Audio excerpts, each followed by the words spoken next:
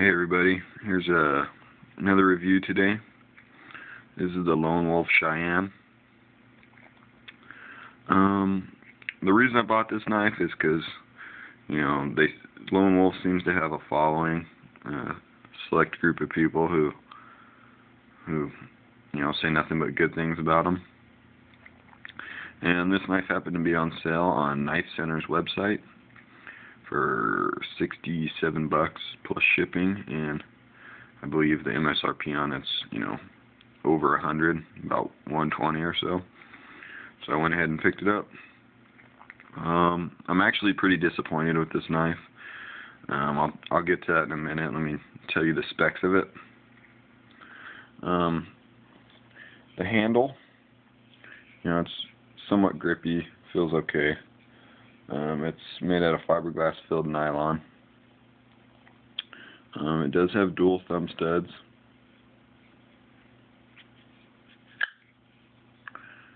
Blade length 3.3 inches, and it's made out of CPM S30V steel.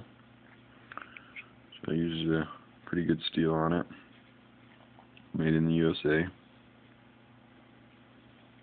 The overall length is 7.6 inches, and it does have a weight of 4.1 ounces.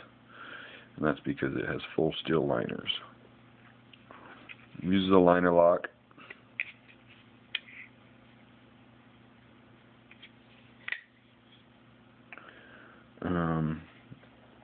It's got a pocket clip on it. It's non-reversible in any way. It's got some jimping on the back of the blade. That actually feels pretty nice. One thing I wanted to show you that the first thing I can't stand about this is look at the blade centering on this. It's horrible. It's rubbing over here on the right side pretty much. I mean, it's hard for me to tell, but it looks to me like it's rubbing. Horrible blade centering. I have $20 knives that don't have this problem.